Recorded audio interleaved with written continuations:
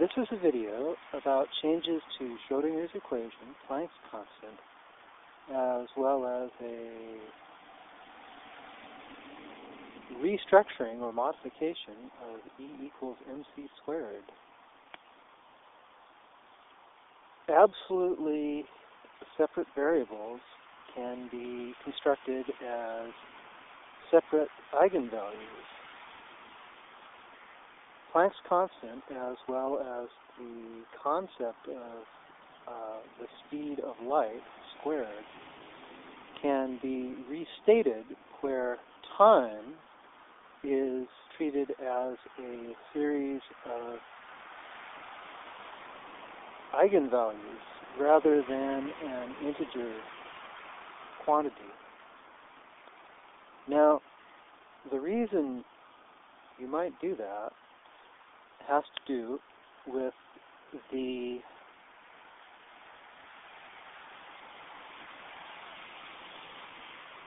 more accurately descriptive treatment of E equals mc squared. Light travels at different speeds through materials of different refractive indices. With the E equals mc squared version using the speed of light through a vacuum. Now, the Planck's constant is E equals hv, energy equals Planck's constant times the speed of light. Now, if you modify the notion of the velocity of a thing to be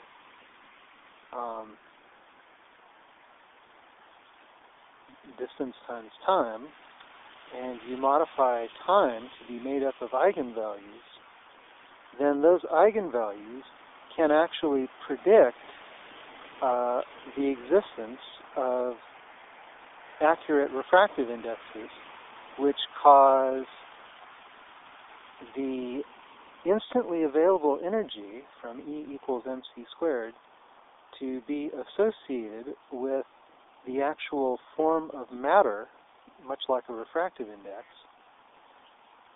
rather than the simplest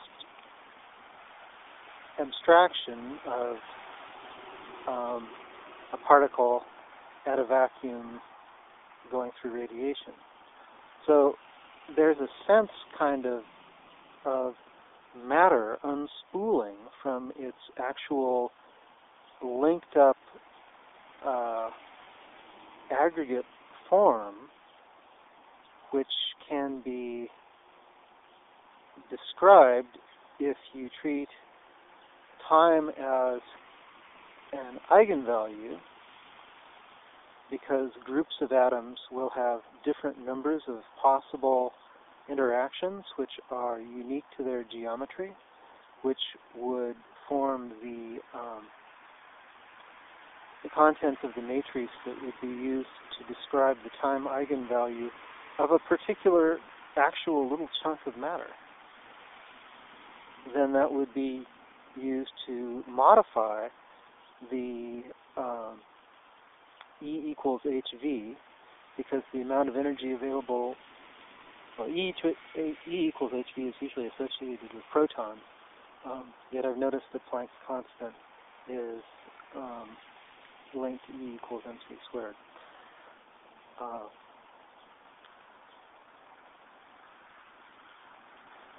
Basically, going from single atoms to clumps of atoms to actual matter, you get refractive indices, and I think that treating that geometrical progression with time eigenvalues creates greater accuracy of the equations that describe what matter will do.